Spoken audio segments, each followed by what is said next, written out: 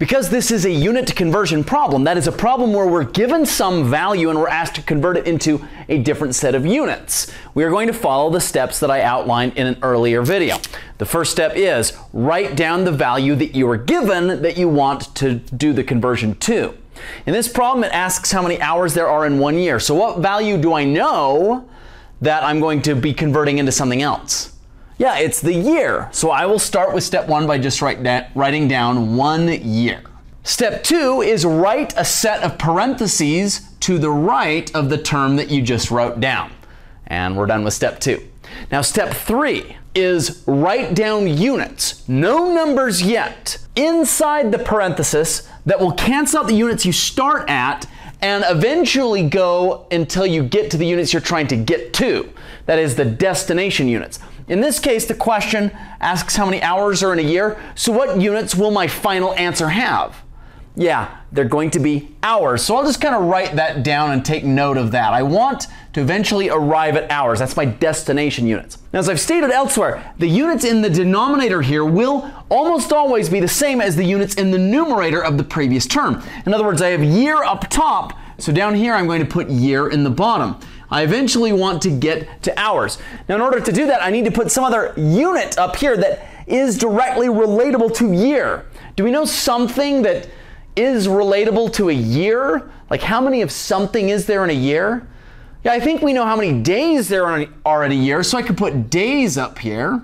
Now, I know that does not get us to our final answer or units of hours, so I'm going to have to put another set of parentheses. This year, of course, gets canceled out by that year. Now, guess what units are going to go in the basement here? Yeah, as before, they're going to be the same units that were present in the attic, or I guess the upstairs or numerator in the previous term. So I'm going to write down days. Now I need to be able to write down days and put a different unit up top that relates directly to days in some relatable way and hopefully gets us closer to hours. Do we know how many hours there are in a day? In other words, can I directly relate hours to days? Are those two relatable terms? The answer is yes, which means I can put hours up top. We are now done with step 3 because you'll notice that days cancel each other out and I'm left with the units that I'm trying to get to. Now this is a tip with this unit conversion dimensional analysis stuff.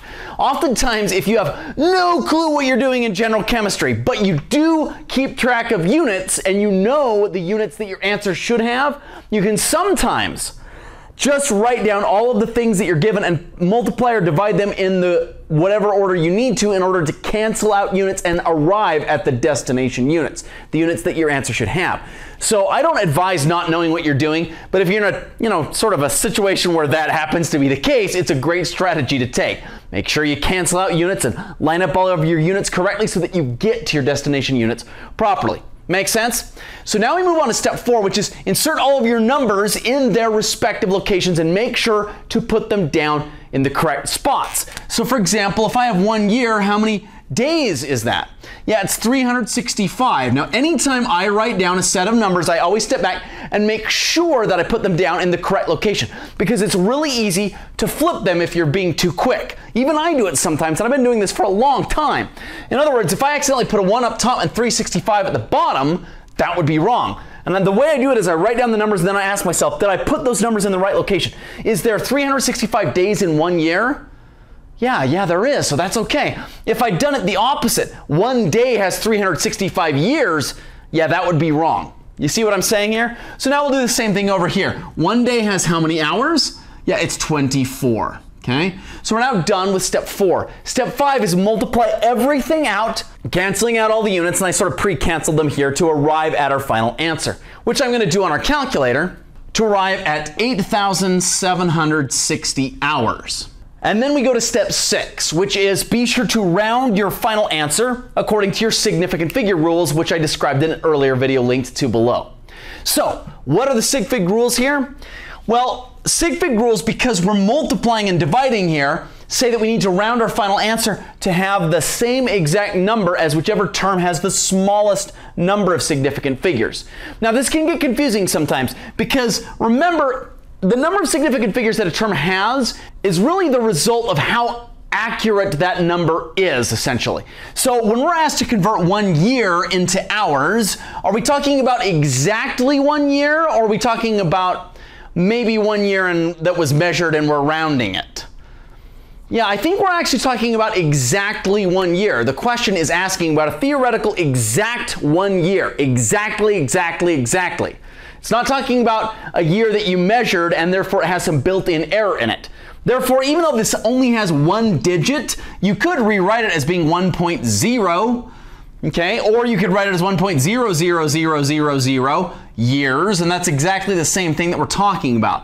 In other words, remember that terms that you measure or that someone measured that are fallible because based on the instrumentation or weakness of the instrumentation or imperfection of the instrumentation they're using, they have a limited number of significant figures. But terms that are either definitional, absolute, exact, non-rounded numbers have infinite significant figures, and the same thing would be true if we're talking about a theoretical exact 1 year, even if it gives us just a number 1 here. I assume it has infinity significant figures because we are talking about exactly 1 year, not some real year that was measured and is somehow fungible or not exact, okay? What about this? Does 1 year have exactly 365 days? Again, we're going to assume that the term on the bottom is exactly 1 year, 1.000000000, infinity significant figures here, but is the 365 exactly exact? It turns out the answer is no. There is actually a little bit of wiggle room around that, which is why we have leap years every 4 years. So this actually is a rounded limitation. So when we look for rounded terms or values, that's where we see imperfections, and imperfections are where we hone in and focus for counting significant figures. In other words, this term right here has 3 significant figures. Now, what about days? Does a day have exactly 24 hours? And again, I'm not going to look at the 1 and assume that is only 1 sig fig. I'm going to assume that we're talking about exactly 1 day, which could be interpreted as being 1.0000000 to infinity times. So I'm not going to look at that as being my limitation here. I'm going to look at the top term. Is 1 day exactly 24 hours, exact? Or is that a really close approximation that humanity is sort of rounded to get close? It turns out that it is the latter.